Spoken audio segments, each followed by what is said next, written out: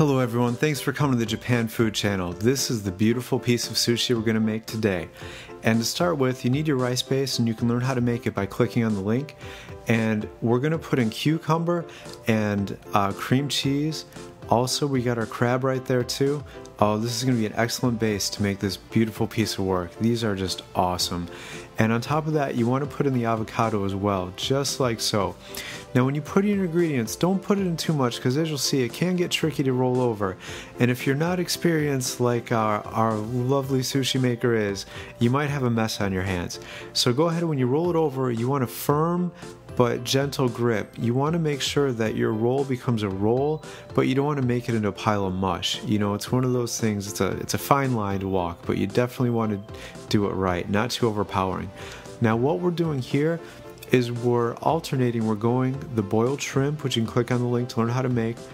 We have our fatty tuna, and then we have some Thai.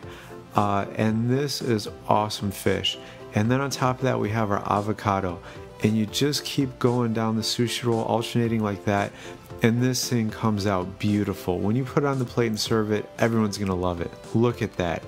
You put some saran wrap on top, and the next thing you want to do is go ahead and use your bamboo mat, put on top again, and give it a little bit more of that firm but gentle squeeze all the way up and down it to make sure it's kind of solidified into one piece.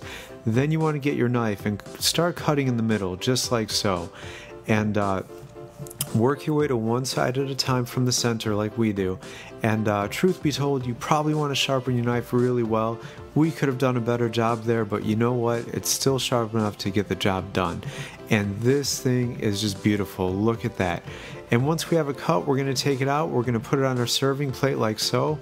Look at that. You got the colors right there. Trust me, if you're going to have special guests, this is one you want to do. Look at that.